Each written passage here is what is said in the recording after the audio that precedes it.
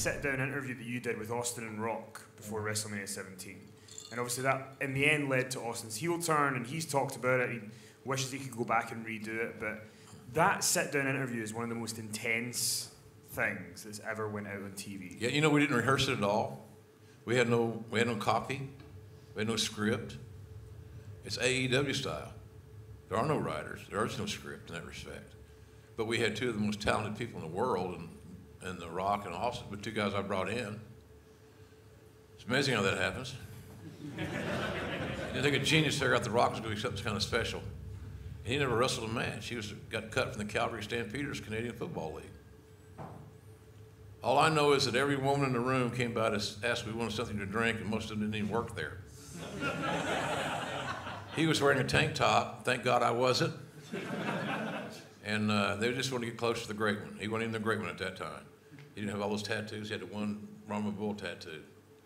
And that same night that he said, or same day, I remember what we had for lunch: grilled chicken, black beans, and rice. I did that line out of when Harry Met Sally. He ordered what he ordered, and I said, I'll have what he's having. I want to look like him someday. But everybody loved the guy. And, but that was a good interview. Thank you for bringing it up. Things like that happen, you kind of slip your mind. But boy, they were intense. That's the thing about that interview. A good announcer just gets his ass out of the way. I feel like we're plugging the book a lot, but there's a lot of good stuff in the decision to turn Stone Cold heel, how it was made, who was for it, who was against it, and all that went into it that I have never seen anybody talk about before, and that was probably the most fascinating part of the book from that era. All true. I was not for that deal. I argued with him and I argued with Vince because they wanted my opinion. The one thing that Vince said, I'll leave it at this on that deal, we owe it to Steve, JR, to try it. And I said, under that context, you're right. We could not ask for any more from Steve. He's given us company. I mean, process how hot Austin was in '01 and how much merch he was selling and how much money the WWE was making off of that. And the owner of the company says, we owe it to this guy to try to just abandon and walk away from all that cash, because the bad guys don't sell the merch, the good guys do. And it was a very big risk, and ultimately one that didn't work out. But to go into that detail in the book was something I don't think anybody has ever talked about before. I think you'll enjoy it. You're an Austin fan and kind of interested in how the machinations work behind the scenes on an issue and an angle that's that high up. But they're getting bigger. You got, you know, I do a lot of, and I'm short, it's boorish, a lot of you. My phone saver is me at the, with John Wayne and Maureen O'Hara, their statue, and where they filmed The Quiet Man, my favorite movie.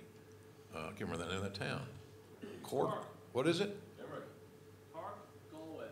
Galway, Cork, Limerick. Is it Cork? Okay, Cork. Okay, there you go. So anyway, that was John Wayne's my guy, because he was my dad's guy. Your dad only had one son. We spent more time watching football or John Wayne movies. That was our bonding time. But to me, I told Steve this, that'd be like Hollywood casting John Wayne as a Nazi. This doesn't make any sense. And doing it in his home state. And doing it in the market he grew up watching wrestling from in Houston. And this didn't jive. And, but it's a good read in that regard, because there was some spirited conversation about it, and we did it. And then, of course, 2 days later, he's already having a reservation, he meaning Steve, throw down boy again, because he beat the dog shit out of me in Oklahoma City on SmackDown for trying to do an interview with him. Instead of cutting me with a razor blade, he cut me with a scalpel. And I was so naive and stupid and trying to show, because I already stood my ground. This is a bad idea. I don't think we should do it. But I could have stopped it anyway. But at least they respected me enough, both Vince and Steve, to ask my opinion. So I didn't want to do anything negative that would lead to, well, he never did like it. It wasn't his idea. Poor JR. So I didn't complain about the scalpel. And it cut the shit out of me. I mean, stitches needed for a fictional stunt. And it just was not. And I afterwards, and he had these. Steve's hands are heavy, So he was so hellaciously hell-bent on getting it over that he was laying it in very snugly. So when it was all said and done, I had 3 or 4 stitches in my head, still got a scar. You can take pictures of it later for $50. But the funny part, I had knuckle knots all over my goddamn head. Looked like bee stings. Boom, boom, boom. And so we get by the back and said, what the fuck was that about? Do I owe you money?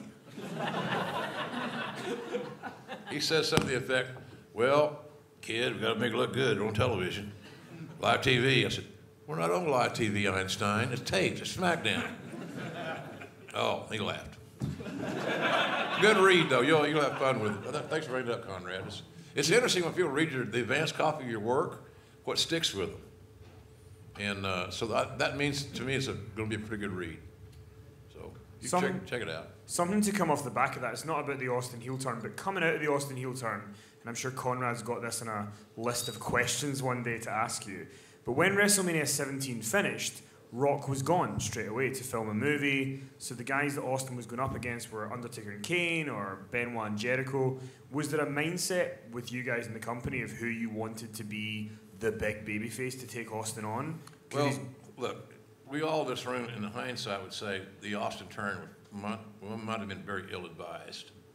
The Rock leaving to start his movie thing really rolling, we didn't need to lose Rock to movies and Austin to being a heel. We weren't ready for that replacement. Who was going to be babyface 1C? Because 1A and 1B, they're no longer babyfaces. One of them's not even here. So I thought that was poor planning. Of course, I'm booking shows. I'm doing the booking. I'm booking the house shows, the live events. I'm just trying to figure out who the damn babyfaces are going to be. Because I just lost it to the top that ever were, and we did it ourselves.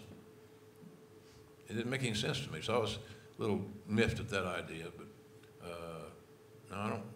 He was within a few weeks of it turning, he became a comedic character. Remember the song "Singing with Kurt" and all that stuff?